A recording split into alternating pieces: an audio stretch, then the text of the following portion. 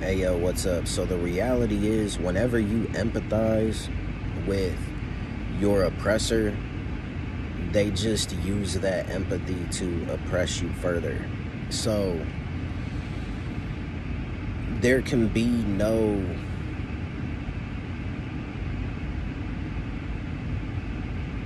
mercy when it comes to me accurately depicting how this business attacked me. There's no going away, none of that. Either they're going to come to grips with what they did, which, this is the disgusting part, is it's not a simple, reasonable conversation when dealing with these people.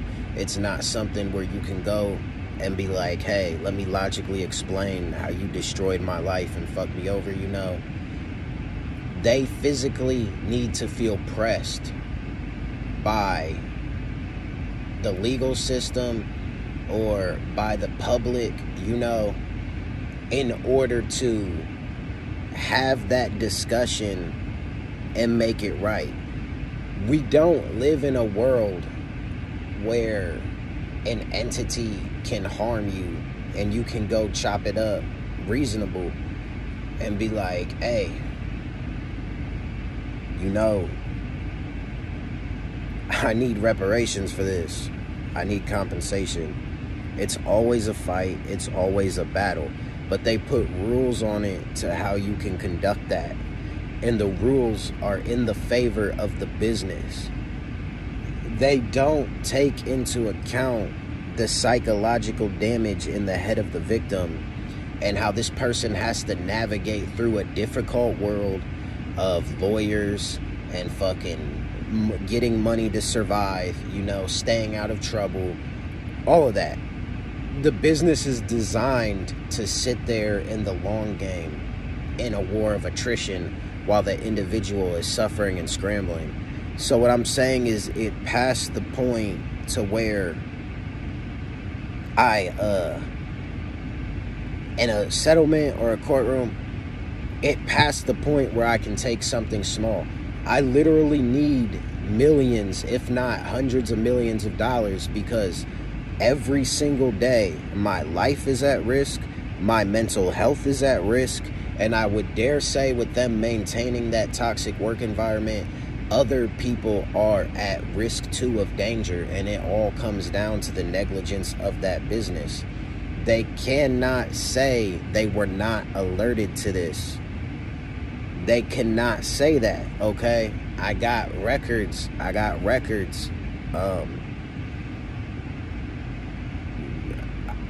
don't know who's listening to this, you know, but this is at the point where every single day I have to contemplate a dark storm of energy inside my head. And right now, listen.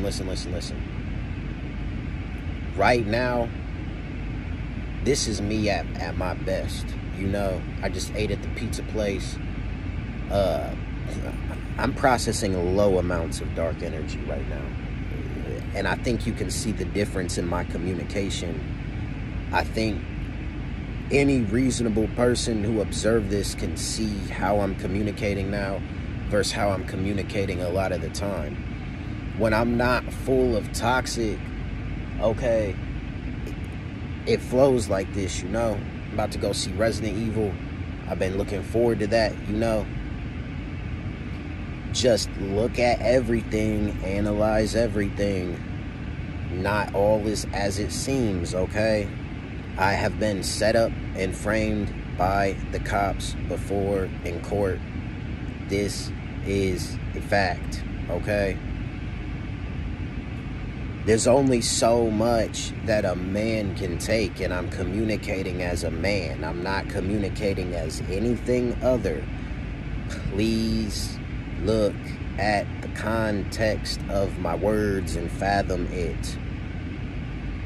People aren't used to seeing someone communicate as a conscious entity with agency in this universe. A man, okay? They're used to seeing people scared and cowed. by what this corrupt system can do to them. But my life is already on edge. It's already, you know, at or close to zero on any given day. When you box an animal into a corner, okay, you never know how it will react. All right, my brain works different than other people's. The way I perceive danger is way out there, okay? It's like I can see it coming from light years away, okay? The minute General Motors did that to me, you set me down an extremely perilous path, all right?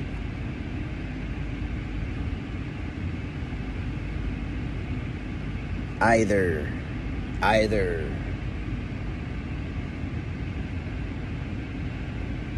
my bad, I gotta pay attention to the cars driving around. That's another thing. It's just, as an African American man, shit is not safe out here for us. And if you think it is, boy,